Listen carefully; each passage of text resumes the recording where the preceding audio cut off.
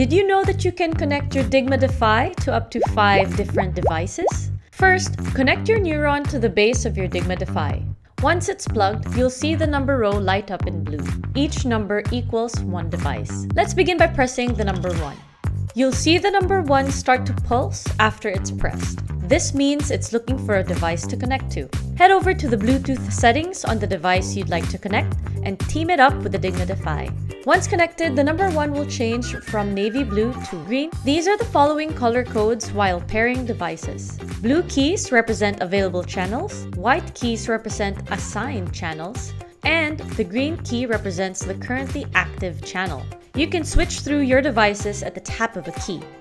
If you'd like to reset the channel, simply hold the red key underneath the assigned channel number until it turns back to an unassigned blue. Which devices would you use with your Dygma Defy?